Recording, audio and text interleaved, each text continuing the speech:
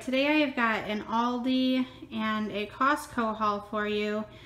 Today is Saturday, and you're not going to see me on video because the humidity and heat index today is insane, and we look a hot mess after battling Saturday crowds shopping. So first we'll do Aldi. I spent $43.65 at Aldi.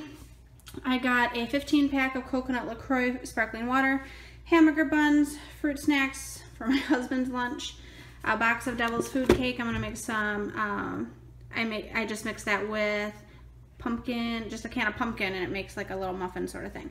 2 cans of chicken broth, some vanilla yogurt, 2 dozen eggs, a big bag of jasmine rice, center cut bacon, grapes, agave nectar, 5 pounds of potatoes, bananas, hamburger buns, or hamburgers,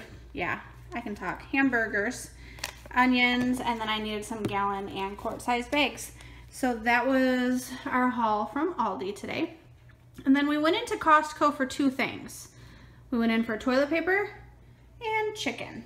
And as you can see, we got a bit more.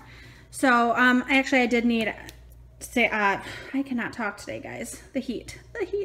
I needed salad dressing, so I know I like Olive Garden's dressing, so we're gonna go ahead and use that at home. I got a big thing of pancake mix. The kids have been eating these mini cucumbers like crazy. They're maple syrup. Jackson tried these. They were sampling them, and Alice didn't necessarily care for them, but these are like really, really yummy. So they're almost like a fruit snack, but healthy. So we got a bag of those. And then I needed some diced tomatoes, and they were also sampling the Premier Protein. I got these for my husband. He works a pretty strenuous manual job, and so he's gonna take those for lunch. Jackson just came over and tried to steal the bananas.